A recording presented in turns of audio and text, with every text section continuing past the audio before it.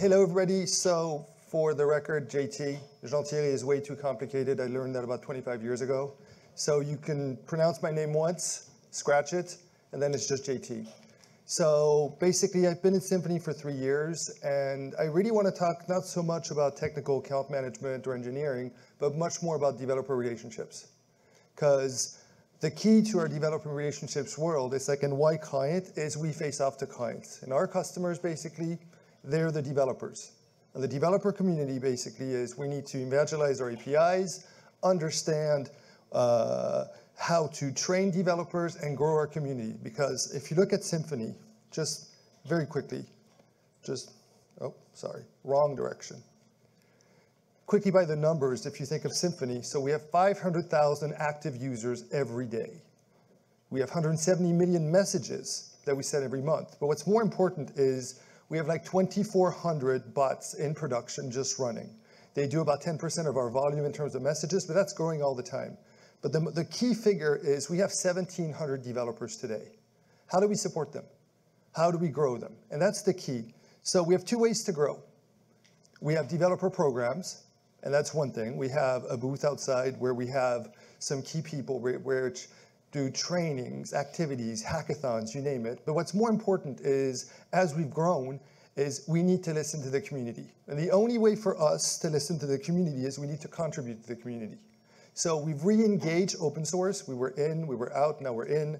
And what's very important is since September, if you look at our program, is first of all, the first thing was our Java BDK. So in September, we decided to contribute a Java BDK. Over the summer, we created a Python JDK. So, more importantly, that's for full stack developers.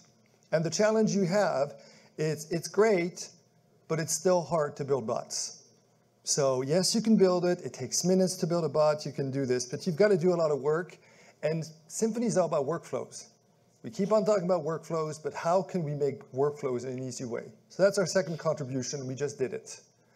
So we just built out our workflow developer kit. So this allows basically not the developer, but a workflow developer to have a simple way to say, I'd like to build a workflow. For instance, I'd like to have a bot that opens a window, sends a message to this person.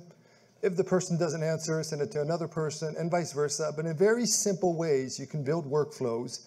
And this basically just lowers the barriers of entry of Symphony. So the reason why we're putting it open source is we know that the community is going to want to look at this and say, this is limiting. I want to add this function. I want to do this. So that's really the key to doing this. And the final thing, so now I can build bots, I can build workflows. What's missing in Symphony? Well, it's all about interoperability. It's about being open. So for a while, our focus, as we're growing as a company, was we need to make our platform stable. In fact, that's where you hear about that was doing more support, so more managing accounts. And now that we have a solid foundation, how do we connect with everybody else? Or how does everybody else connect to us? And this is more for our partners or internal applications. How does can Symphony be part of an application or interact with an application? And this is everything about FDC3. And that is the key to what we're doing right now. It's like we have to be open, we have to listen, we have to contribute, and we need to allow other people to contribute. So, understanding how do we support this? So on the Symphony side, we have resources. So we already have 4 developer certification tracks where people can just go online. It's free. You go there. You have training. You have a certification. Java, Python, you name it. You're there. You're junior. You're senior. You can do it. As of today, with 3 open source repositories and growing, we have a dedicated engineering team, more than one, in fact. But it's really dedicated to our BDKs, our SDKs. And we have one dedicated developer relationships team. So we have the engineering arm on one side, and on the other side, we have the outreach, the people that are outside, which are the experts to build things on top of our platform. And since we've pretty much rolled this out as of September 2020, we had more than 1,400 commits to the open repository, which shows that it's working and continuing. So the question now is more around what do we want to do next? And the next step is, well, there's one thing that everybody's been asking for. In fact, I was asking for a long time ago is, can we have a .NET BDK? So that's going to be the next contribution. Can we have a UI toolkit? So that's the next. And then continuing afterwards is, which is kind of the key things, you build workflows, but workflows, and if you talk about this person's not a developer, it's all about examples. So can I have a gallery that's in open source where I can download a workflow and tweak it, do some changes, and then everybody can contribute, because very often we're not talking about complicated workflows around the enterprise workflow systems. We're talking about workflows within the Symphony application. I have this, it opens a Windows, it does that. It connects potentially to financial data, but it's like having a gallery is going to help everybody just start contributing and be more efficient. So we go from seconds to be able to build your basic workflow to, oh, this is almost finished, I'm 80% there. And finally, here's what one of the key things we're really looking at in terms of developer outreach is we're never going to stop. Whereas so as we built our .NET BDK, we're going to have a certification in .NET. We're going to do more developer days, more hackathons. And the goal is really to have the community, first of all, work amongst each other and just ensuring that people know how to use our tools. And that's really all it's about. It's about listening and outreach so we can evangelize the platform. So 2 things for today, because I don't want to steal the thunder. There's a person called Olivier Pouponnet who really had, and there was Young Chin as well. They're on our booth, outside the Symphony booth. And what really is, if you want to know, if people like Raspberry Pi, it's funny, it's like I was impressed. On one side, you've got this huge server, and on the other side, we have my guys with this tiny little thing.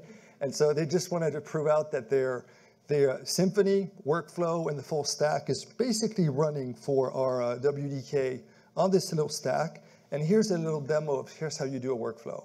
And then at 4 o'clock, which is, he blew my socks off the first time he showed it to me, Olivier will be doing a full demo of here's our WDK and here's how it works. That's all. And for anything else, people can reach out to me, of course, but just go to developers.symphony.com and it just shows out the whole journey. You want to be a developer, you want an API, do you want to get a certification, just go through it. That's all. Thank you so much. I know. It's great to be I know, it's nice being here back. with you. I met him like 4 years ago when this was starting. Yeah, things that were a little smaller back then. I know. And you changed a couple of hats since then. So I have. It's great to have you here. Thank you, man. JT. So, folks, that brings us to our final panel for this morning, of course. Which I would say last but not least. So you've heard it from financial institutions, you've heard it from technology vendors, you've heard it from financial technology vendors. The next panel is going to be something, again, that I've mentioned before, is very strategic to us and really relates to the potential we think exists in open source to deliver value, in the regulatory world. And so without further ado, I want to introduce our 2 speakers. Joanne Barefoot, I'm really delighted to have her here. She's the CEO and founder of AIR, the Alliance for Innovative Regulation. They've been an amazing partner in our Open RegTech initiative, helping us really translate our open source language towards regulators, and much more than that. She is the co-founder of Hummingbird RegTech. She is the host of a podcast show, Barefoot Innovation. She is a noted advocate of regulation innovation. Joanne is a senior fellow emerita at the Harvard Kennedy School for Business and Government. Joining Joanne is a good friend, someone that actually was at our launch event 3 years ago. That's where I first met him. And since then, he's been a great supporter of the foundation. Sultan Megji was named Chief Innovation Officer for the FDIC in February 2021. I know he's one of us. He's a geek like me.